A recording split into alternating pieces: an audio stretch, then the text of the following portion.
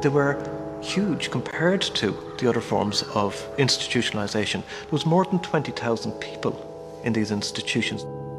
They became overcrowded, they became unsanitary. There was an extremely high risk of dying when one was sent to an asylum. These institutions often become dumping grounds for Irish social problems. Once people went inside, they didn't move out again.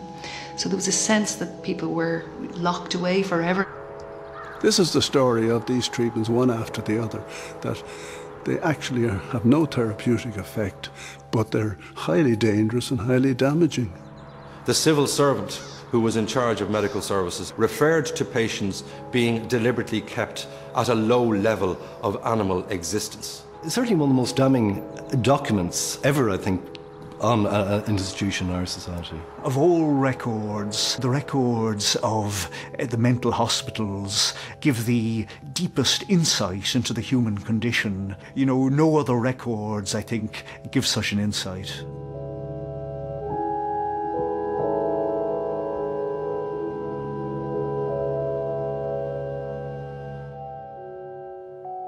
These are the personal possessions of hundreds of patients who died over the past century in St Brendan's Psychiatric Hospital, Grangegorman in Dublin.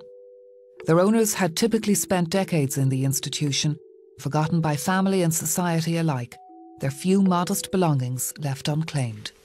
It's a handbag with an intact label on it. 1962. 62, oh my God. Much of the material dates from the 1950s and 60s, a time when Ireland's huge mental hospital system was at its peak. Right throughout the middle decades of the 20th century, Ireland led the world in locking up more of its people per capita in psychiatric institutions than anywhere else, ahead even of the old Soviet Union. For most of the 200 years of its existence, Ireland's state-run mental hospital system had never stopped expanding. Well, the most striking aspect of the Irish mental health system is its size and its scale. It's truly spectacular by international standards. This begs the question, what happened in Ireland? How was it that so many people in Ireland ended up in our psychiatric institutions? Now, there are two explanations that could be put forward for this. The first is that we have an epidemic of mental illness, or insanity as it was then called in Ireland, that was more enduring and more prolific than anywhere else in the world. I don't believe that that's what happened. I don't believe that we had an epidemic of mental illness in Ireland. St Lomans in Mullingar was home to Hannah Greeley for almost 2 decades from the mid-1940s. Her account of these years became a bestseller when published in 1971. Hannah herself became a celebrity, appearing on The Late Late Show and in newspaper articles. I was just 19 years of age when I was admitted as a patient to the big house. I often think, sometimes sadly, of the friends I made there, the outcasts, the unloved, the incurably embittered, and the spirited, still fighting for their liberty. Hannah Greeley's writings were republished last year and launched in Roscommon Public Library. Hannah had spent her later years living in County Roscommon, where she died in 1987. In attendance were some of her old friends, together with Galway academic Eilish Ward, who has explored Hannah's world in detail. We now have the opus of all of Hannah's work available. Hannah was typical in that her incarceration was involuntary. Training as a nurse in London, she'd been caught up in the bombing blitz during the Second World War and returned home traumatised. She thought she was going into St Lomans for a rest. Committed by her mother, she found herself locked in with no way out. She was a very strong-willed, very outspoken young woman, and it wasn't unusual for people who were perhaps considered to be a little bit challenging or unusual or difficult to be considered to be mentally unstable and to be put inside for a rest. And that rest, as we know, turned into 18 years of virtual imprisonment in St Lomans. At the time Hannah was locked up, there were 25 mental hospitals throughout the island, virtually all of which had been built in the 19th century. But before the era of the lunatic asylum, those suffering from mental illness often ended up in dire poverty, wandering the land, destitute and starving.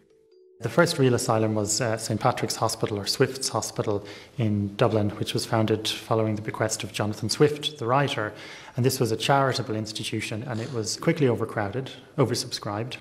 It was apparent that there was a need for a much more systematic approach to the problem. So that was the state system.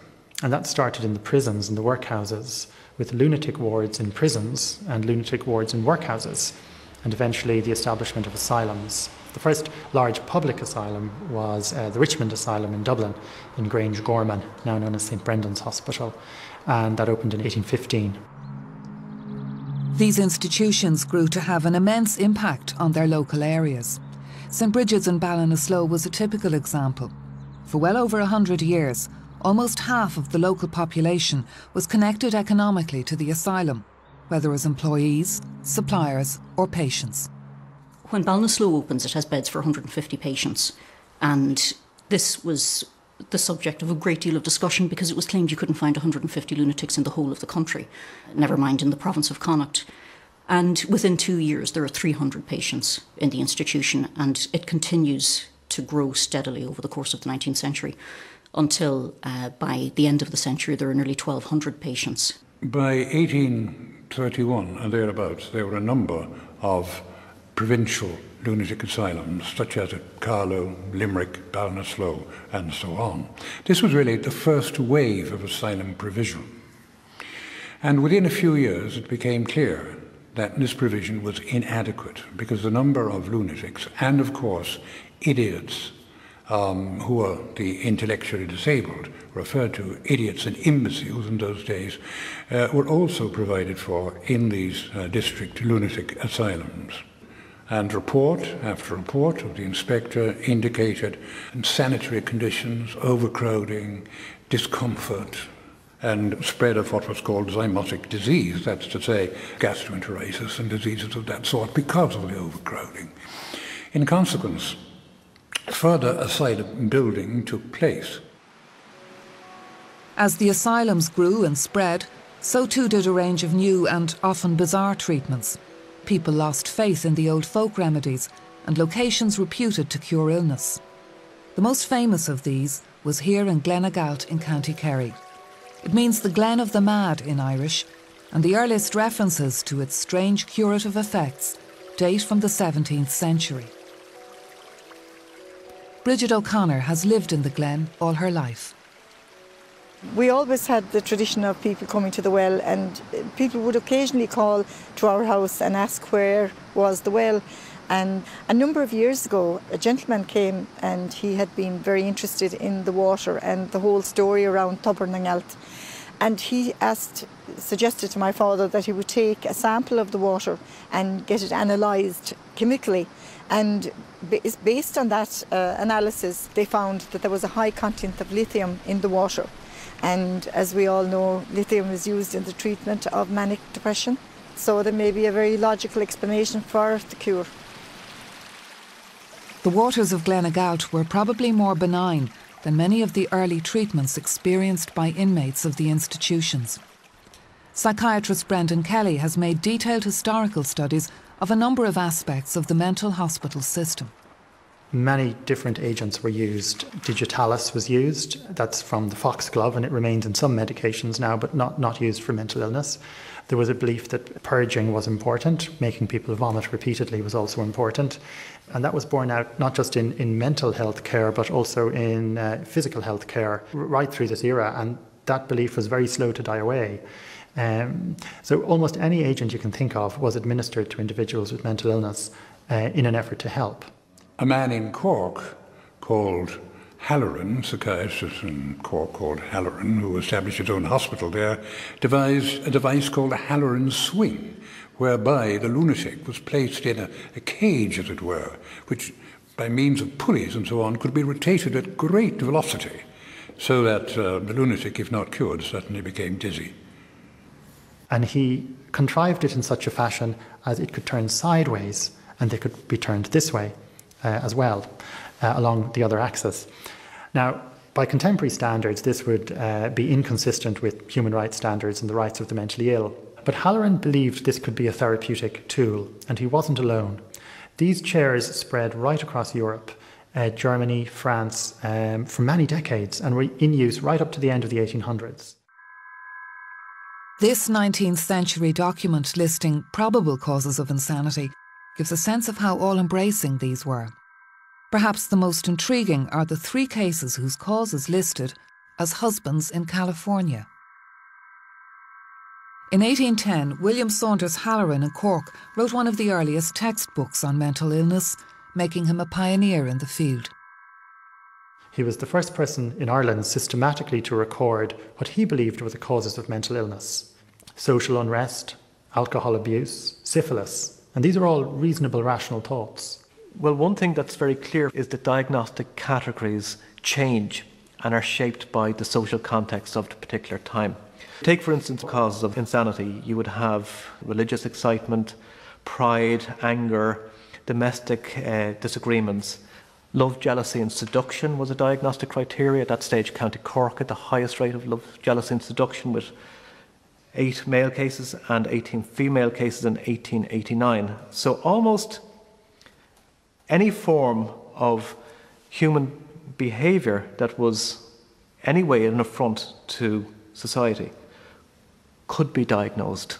They were very loose, very all-encapsulating. Looking into the category of lunatic, again, the phraseology within that was very diverse and it changed a lot. The word dementia was used commonly, and this was a reference to dementia praecox, which is a term used for what we now call schizophrenia. So the term dementia did not mean dementia as we now know it. There was also mania was a phrase that was used, and that would correlate with the current use of the word psychosis and possibly psychotic elation, in other words, manic depression in the manic phase. And they also used the word melancholia, and melancholia probably referred to depression. The looseness of diagnosis can be seen from the case of John M., locked up in Ballinasloe for a number of years in the late 19th century. There was one case of a man who had a 3/4 hunter that he brought to sell at the October Fair. He sold the horse, he claims, he sold the horse to a Major Woodward, who was a significant landowner just outside of Ballinasloe. And he claims that he was cheated on the deal, that Woodward didn't pay the price that he had agreed. So he protested, he went to Woodward's house. He was arrested and he was charged under the Dangerous Lunatics Act as a dangerous lunatic. He's brought to the Ballinasloe Asylum. The physician says that he has a fixed obsession with the belief that he was cheated by Major Woodward, but he shows no other signs of erratic behaviour or insanity, but he sticks to this conviction that he has been cheated. And in that case, it's extremely difficult to say whether or not this patient was wrongfully committed. The Board of Governors of the Ballinasloe Asylum were all drawn from the local ascendancy, so that when this patient petitions the board for his release, the fact that he holds this conviction that he was cheated by one of their peers seems to tell very much against him. He was eventually discharged, but he's only discharged when he reaches the stage where he says it was all a mistake. One of the early theories underlying the institutions was known as moral management. It had its origins in post-revolutionary France, where Philippe Pinel, a key reformer, famously struck the chains from the limbs of lunatics in the Paris asylums. In Britain, the same enlightened principles were being applied by a Quaker family, the Tukes, who founded the hugely influential York Retreat for the Insane. Moral management was also keenly adopted by those running the Irish institutions, who were generally laymen rather than doctors. Psychiatrists, as such, did not yet exist. Ireland was really quite at the cutting edge of moral management. And the first thing to remember is that moral did not mean then what it means now. Moral meant it had to do with the whole person. And the principle of moral management was that an individual with mental illness would improve if they had a interpersonal relationship with their doctor. That is, the doctor spoke with them, listened to them, and they had conversations.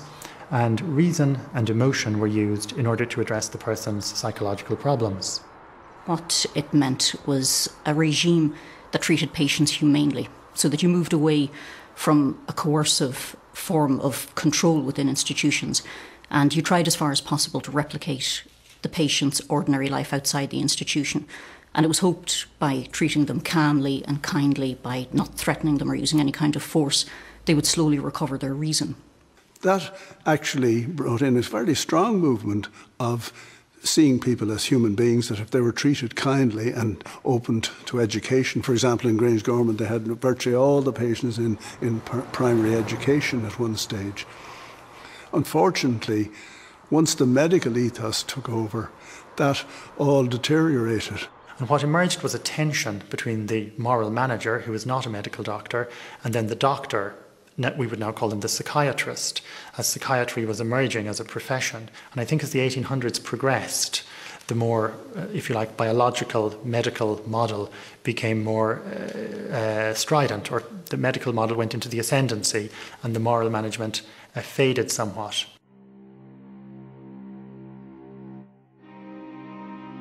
Constant overcrowding in the institutions meant that moral management had little chance of working. By the mid-20th century, its benign regimen was a distant memory. Hannah Greeley's experience in St Loman's Mullingar was of drudgery, year after year, with little or no positive therapy. I had sewn thousands of garments and ironed thousands of shirts, among other things, yet I seemed no nearer liberty than when I did my first day's work gratis. I felt that my life was worse than slavery, for slaves are freed, and some buy their own freedom by earnings, by work. I began to loathe every day of my internment. One of the things about the book that's really striking is she had virtually no relationship with, or there's very little reference to psychiatric, both therapeutic interventions and also personnel. The relationships that she describes, there's a lot of severity, some small cruelties, humiliations that seem to have been part of the daily life of the psychiatric institutions, at least in her account. So why were so many people locked away within the asylum system? And who were they? The explanation that we had a greater incidence of mental illness than other countries was discussed from the 1800s right through the 1900s, and you still come across it today from time to time. I mean, it is a reasonable thought, given the huge increase in numbers.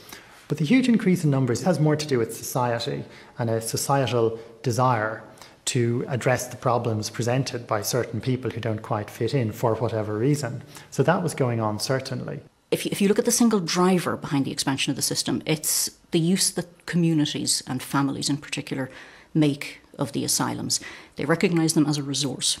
They turn to them in the hope of a cure for patients. They use them as respite care. And you'll see patterns of admission and discharge that show the families take a very active part in putting their relatives in and taking them back out. It has been maintained that we as a people are madder than other people. But when you begin to look at the 19th century, you can see particular things that happen in Ireland that are exclusive to Ireland in terms of their scale. We haven't perhaps even begun to look at the psychological consequences of the Great Irish Famine, which began in 1845. You could see in the short term and the long term how that would have contributed to more people being committed to institutions. They're not just about mental health reasons, they're about social reasons, they're about economic reasons. The post-famine decades witnessed a profound shift in Irish society, which lasted well into the middle of the 20th century. Families stopped subdividing the land, as it was perceived that the resultant tiny holdings had worsened the effects of the famine. Now just one child, usually the eldest son, inherited everything. With no land for the other children and very few jobs available, their chances of marrying and raising their own families diminished. Many remained single, isolated, and with little useful occupation. You could argue that the integrity of the family in the post-famine period is in some senses sacrificed on the altar of economics and the new economic realities. Now, how does that impact socially and how does it impact psychologically? Well, it's quite clear that there's a stricter moral code, a stricter attitude to what's acceptable, what's unacceptable, the definition of what constitutes deviance, the definition of what constitutes dissidence, the idea that there is a more conservative code, and that those who don't live up to this or those who find themselves at odds with this do not have a place in society. And the answer a lot of the time is to try and get those people behind high walls. Land issues became a key factor in the committals of many people and remained so well into the 20th century.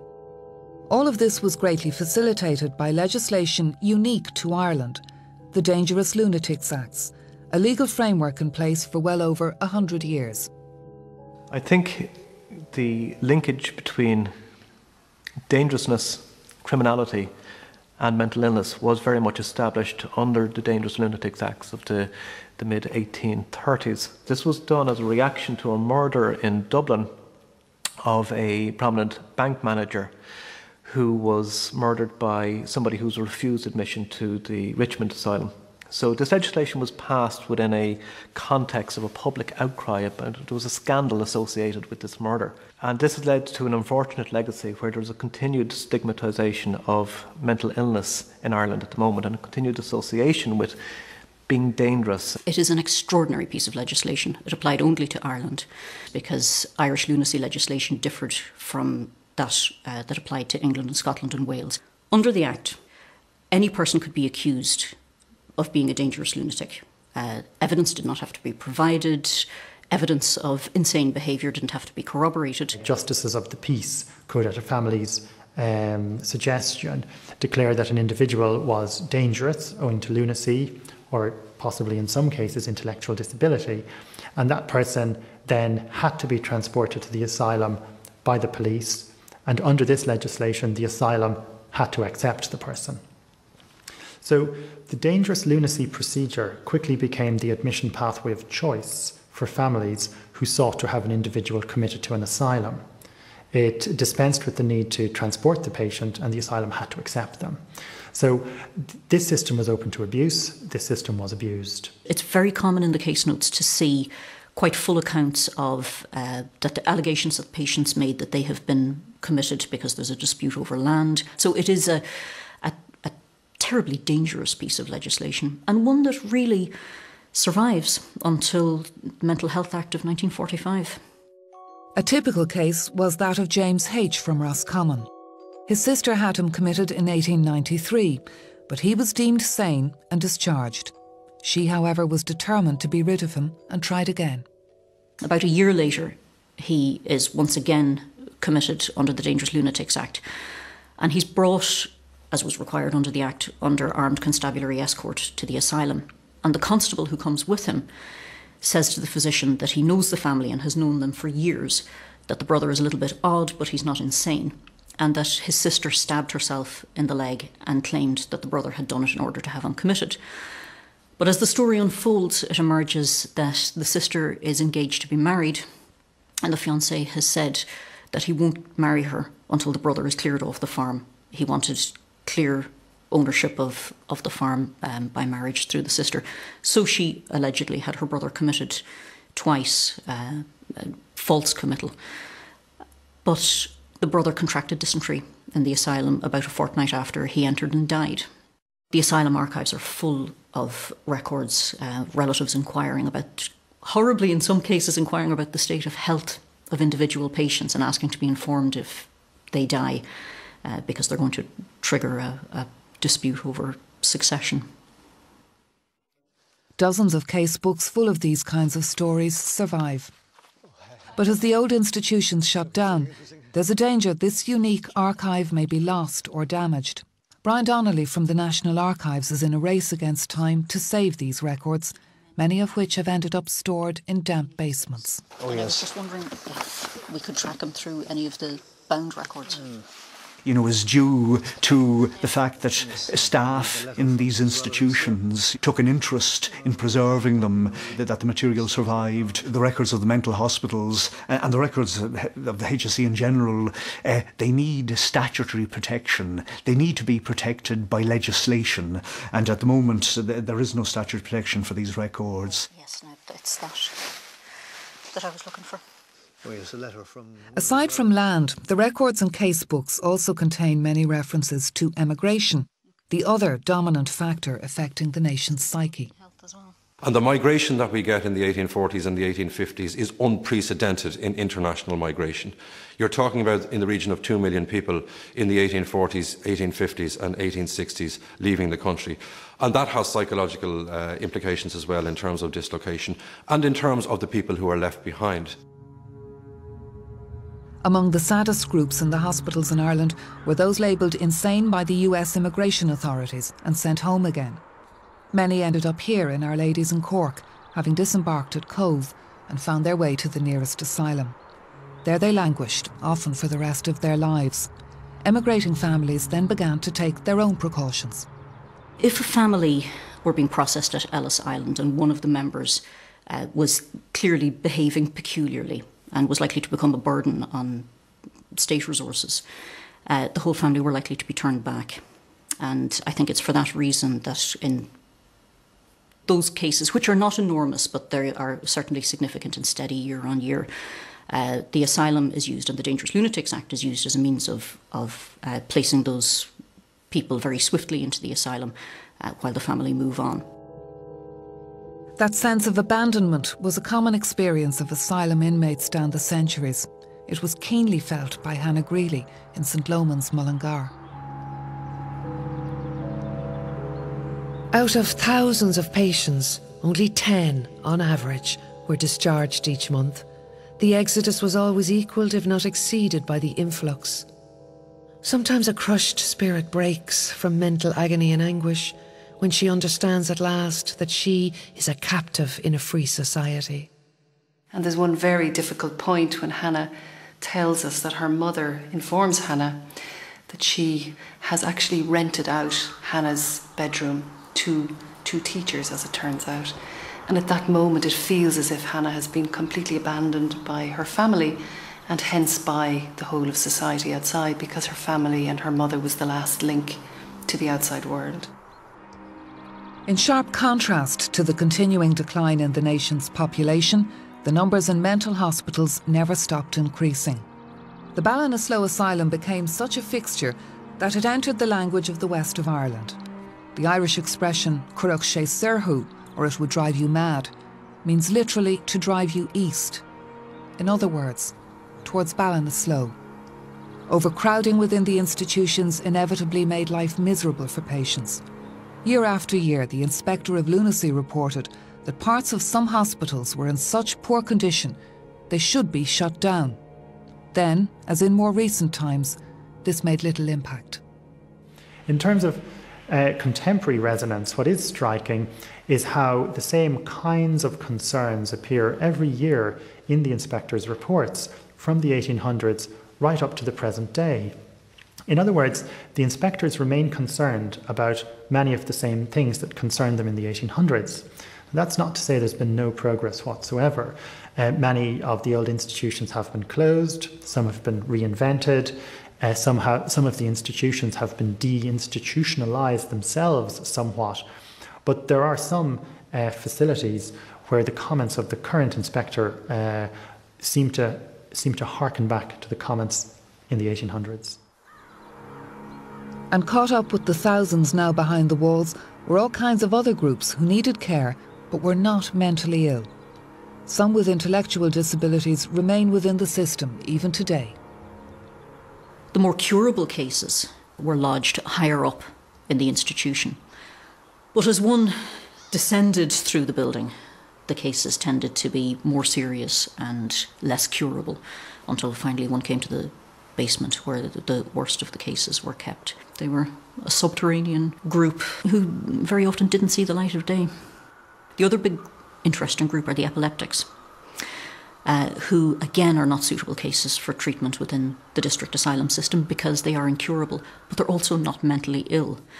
But because there's a great deal of fear and stigma associated with epilepsy, the Dangerous Lunatic Act once again comes into play and is used as a means of committing epileptics who should not be in the asylum system, but who are not discharged because they're not cured.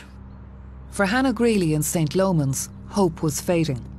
After some years, she was transferred to a more severe ward area, known by patients as Long Trench. But worse was to follow. No Hope Hold, the chief security ward, was directly beneath Long Trench. The female padded cells were there. The straitjacket was used in the hold, and sedatives and other special drugs. Strict security precautions and punishment were the order of the day. If you were in Long Trench, it was said, and you as much as raised your voice, you might be seized immediately by 4 or 5 nurses and rushed below to No Hope Hold. There you were tamed or shamed, to become dispirited and hopeless.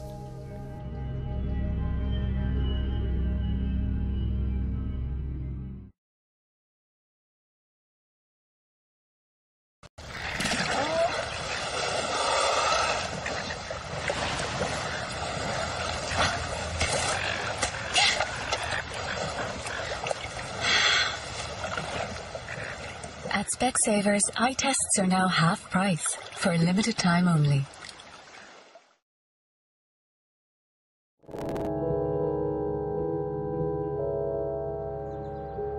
Ten years had passed for Hannah Greeley, locked away in St. Loman's, Mullingar.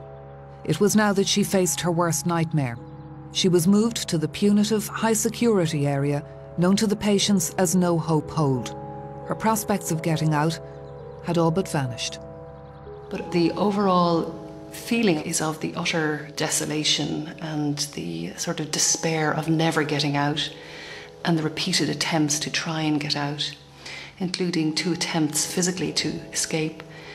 And subsequent to both of those attempts, she's punished by the institution. She also describes her attempts to take her own life, which is another form of escape, and again, which bring on punishment by the institution. During the 5 years I spent in the hold, I often prayed for a firing squad, something quick and clean anyway. I was allowed out of bed, but only just, to the toilet and to the weekly bath. I was kept under constant supervision. I was now considered unpredictable and a danger to smug officialdom.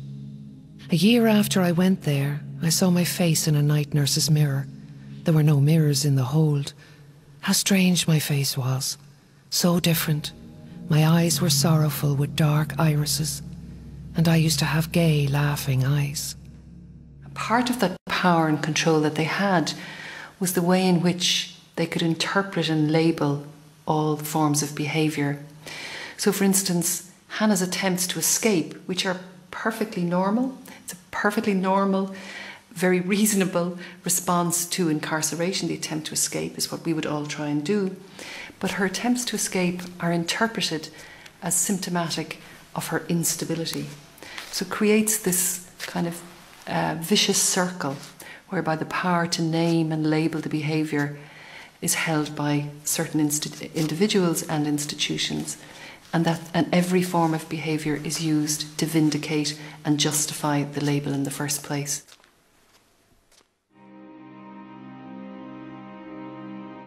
Across the centuries, there were roughly equal numbers of men and women in the asylums, but what is striking is that the vast majority of them were single. This, of course, mirrored the society outside, where the changed marriage patterns resulting from the famine had by the mid-20th century caused Ireland to have the lowest marriage rate in the world. Up until the 1960s, almost 3 out of every 4 men below the age of 45 were unmarried. For women below 45, 2 out of every 3 remained single. And in a society which frowns so severely on sex outside marriage, the stresses for many were stark. There was such a range of calibrated institutions dotted throughout the landscape to deal with every eventuality, to ensure the survival of a particular economic form of survival, the family farm. And those that were surplus to requirement, these institutions served in a very calibrated, in a relatively sophisticated way, to manage all of those surplus members, the unmarried mother, the unwanted child, the unwanted relative that may be hanging on the land, the unmarried uncle sitting around the place. There was an institution for everybody that was not economically productive on the family farm. The idea, again, of Ireland as the maternal isle, as a caring isle, as full of communities that were deeply committed to the family, that were deeply committed to the welfare of each other. The way to perpetuate that myth is to hide and incarcerate any individuals who are seen to challenge it. As the numbers in the hospitals shot up, so too did the various treatments performed on the 20,000 or so patients in the system. From the 1930s onwards, Ireland was at the cutting edge of techniques such as lobotomy, electric shock treatment and insulin coma therapy. These treatments enable psychiatry to emerge as a more clearly defined speciality, allowing psychiatrists to integrate themselves more firmly into mainstream medicine. But many of the procedures were experimental, even dangerous, none more so than the use of various substances to bring on convulsions. They induced the convulsion by giving chemicals like metrazole, which was, there are some patients, at least some years ago, I remember talking to them in St. Eata's, who remembered that with utter terror, because you'd slowly wait for the convulsion to start happening. And it will emerge that you get a lot of kind of compound fractures in the spine, kind of dislocations of the jaw and arms. It's very violent, very dramatic kind of therapy. Internationally, at least the reports are physicians don't like it. It's too dramatic. It's too, people turn blue. You have kind of scenes of, doctors chasing patients down the corridor with syringes. Then ultimately there was electricity was used to produce seizures, which was electroconvulsive therapy. Now, at the time when this treatment was introduced, these seizures were what's called unmodified. In other words, the individual did not have a general anaesthetic and they actually experienced a full seizure. Today, on the very rare occasions when electroconvulsive therapy is used, the person has a general anaesthetic and the physical manifestations of any seizure are minimal, and they're carried out in hospital environments with anaesthetists. Hannah Greeley both witnessed and experienced some of these brand new treatments in St. Lomans during the 1940s.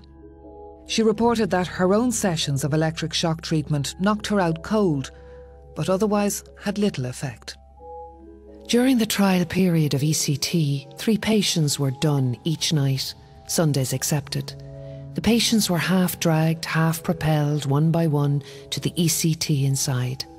They kicked and screamed without exception, and one patient lay on the floor and was dragged in. Some sense of the routine nature of ECT in the 1940s and 50s comes from a discussion among retired psychiatric nurses, recorded 20 years ago in St Mary's Psychiatric Hospital, Castlebar. Most of them got ECT straight. They got ECT straight until they didn't know their name, which was usually 8 or 9 in a row. Or maybe Sunday in escape, that was the only day. And when they didn't know their name, they were left in that state of confusion for a week maybe. And after 2 weeks in the Ward 16, they considered them fit for moaning, which was the para. One of the effects of the introduction of these kind of therapies is a noticeable change in the case books in terms of the representation of the person. Instead of saying this person was despondent today, or dirty, or tidy, or quiet and nice, or whatever, it is simply a record that they had ECT today, ECT today, ECT today. While ECT remains in use, though now with full anaesthetic and muscle relaxant, many of the other techniques of the time were eventually abandoned. One of the most popular during the mid-decades of the 20th century was insulin coma therapy. The treatment consisted of giving a large dose of insulin which put the person into a hypoglycemic coma, which of course is very dangerous, and you had to get, after they left them for 20 minutes, half an hour, and then you had to introduce glucose into the stomach through a stomach tube because they were in deep coma. And if you didn't get that tube in, I used to be absolutely terrified, because if it went into the lungs, of course, you'd kill them. And if you didn't get it in time. And when I was in John of God, he was actually a priest. Thank God it wasn't myself, it was the doctor working with me, didn't manage to get the tube down in time. And that priest was irreparably brain damaged. And I remember watching him the next 4 months like an animal crawling around a pen until he died. This is some idea of the potential horror of this treatment.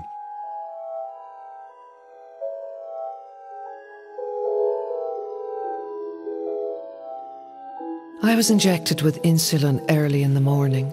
I came round from my unconscious state. I felt dizzy. I would become conscious then of a huge mug of shiny white liquid stickiness pressed to my lips. I would gulp it down until the reaction.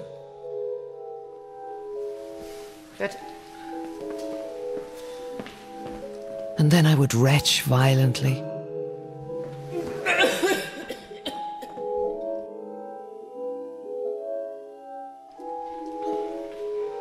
I felt exhausted, weak, ill, and I was disgusted with such sickening treatment.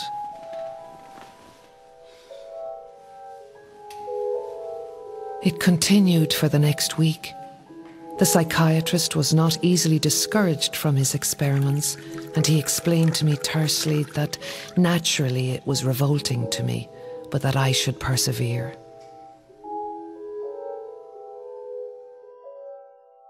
Certainly, as time went on, it became apparent insulin coma therapy simply did not work.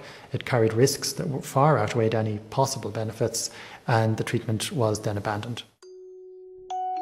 Perhaps the most damaging of all procedures developed at the time was lobotomy, where parts of the brain were surgically severed. It was widely performed in Ireland.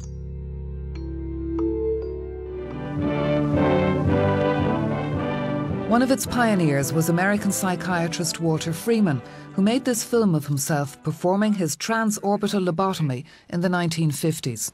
And at a depth of 5 centimeters, swings the handle far laterally. This was a highly controversial procedure, and a number of Freeman's patients died as a result of it.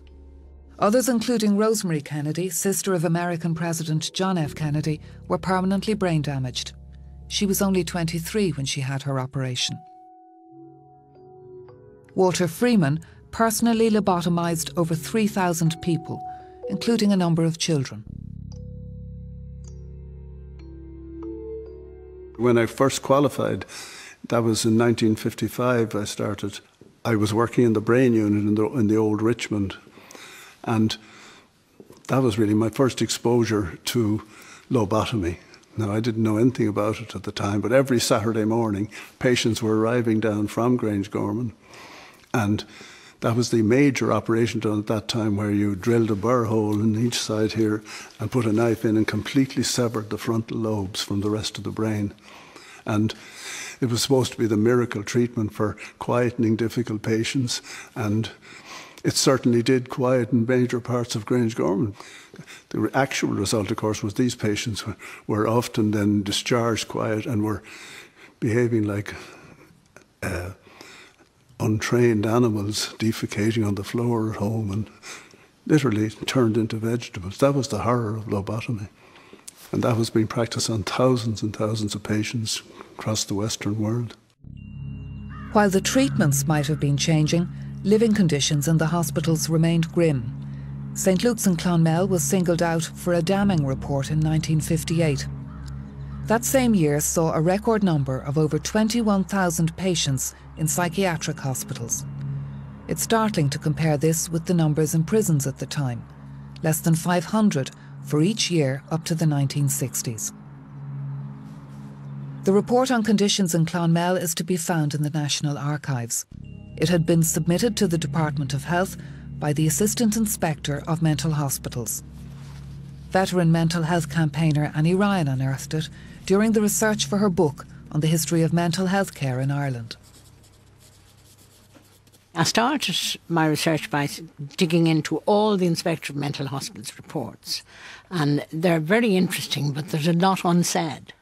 And so I said, I must get these. So that's when I found Clonmel. And I found my worst fears, really. It was like if you take each section, what it felt like to be in a ward which was a stench of urine in it, the lack of light, the coldness in the winter.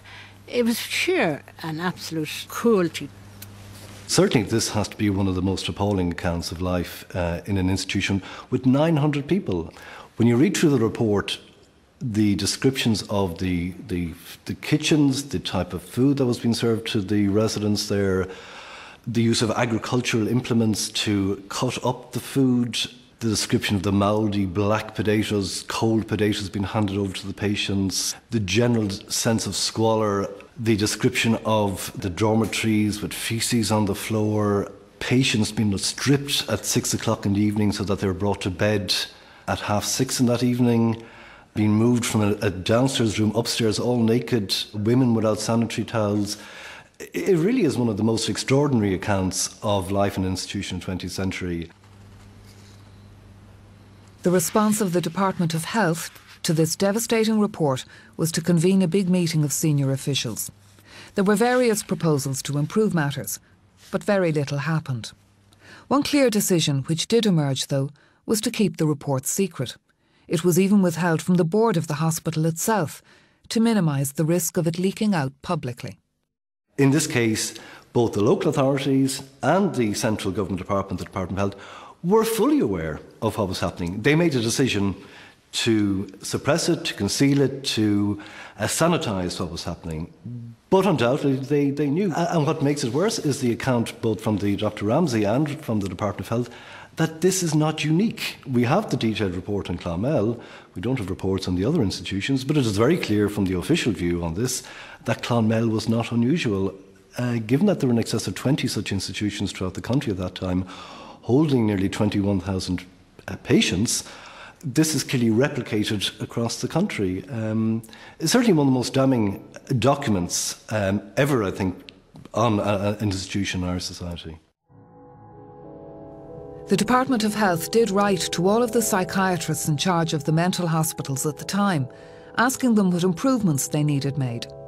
It was reported that 6 never bothered to reply, and most of the others were defensive, denying there was anything wrong with their facilities. St Brendan's Grange Gorman in the 1950s and 60s would have been typical of the many vast and overcrowded institutions throughout the country. I started in St Brendan's, Grange Gorman as it was called, in late 1956. At that time there were 2,000 patients in Grange Gorman, and individual wards could accommodate as much as 120 patients. I remember going down into what they call the lower house, that was the main female section, and being in one of these wards.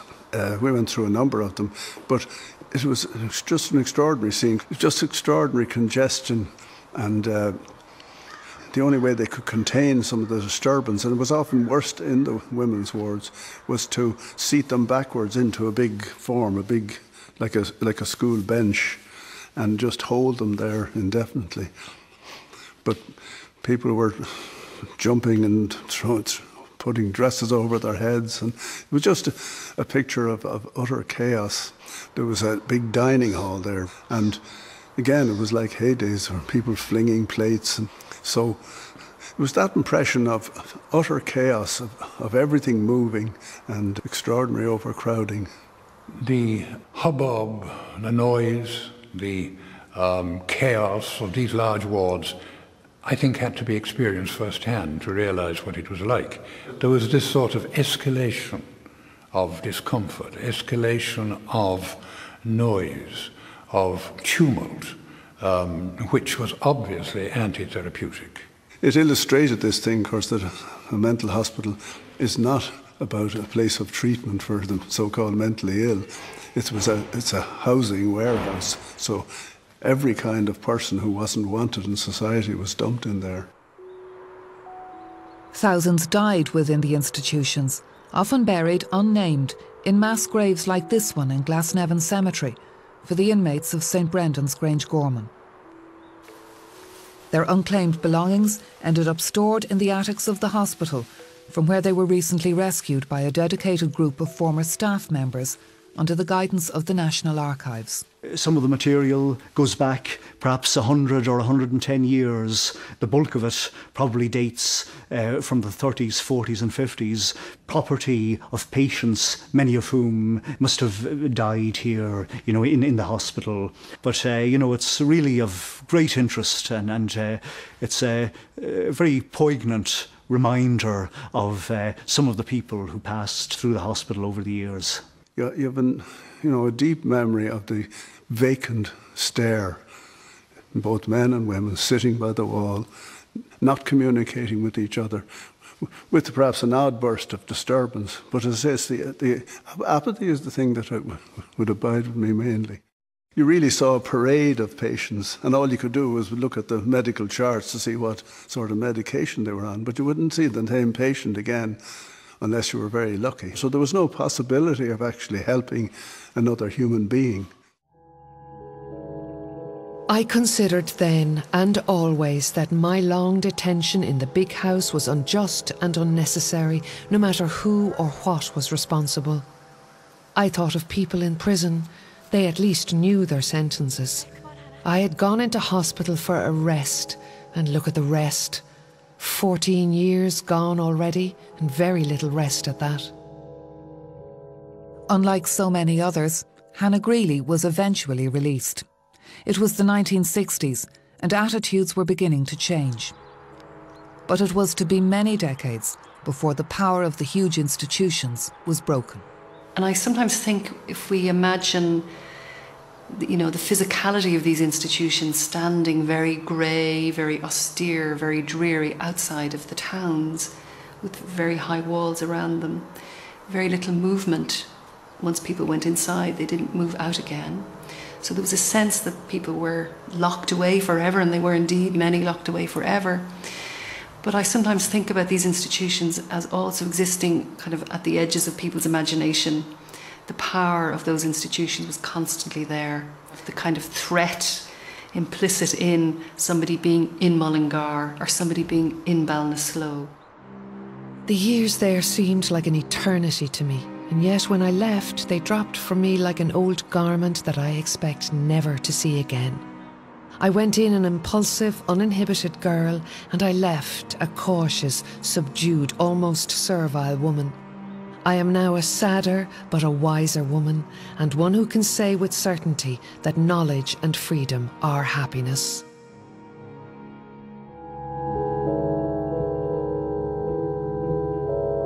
If you have been affected by issues raised in this programme, please turn to RTÉ Airtel page 700 and you can see the second part of this programme at the same time of 25 to 10 next Monday night. Up next, 9/11, the day the world changed.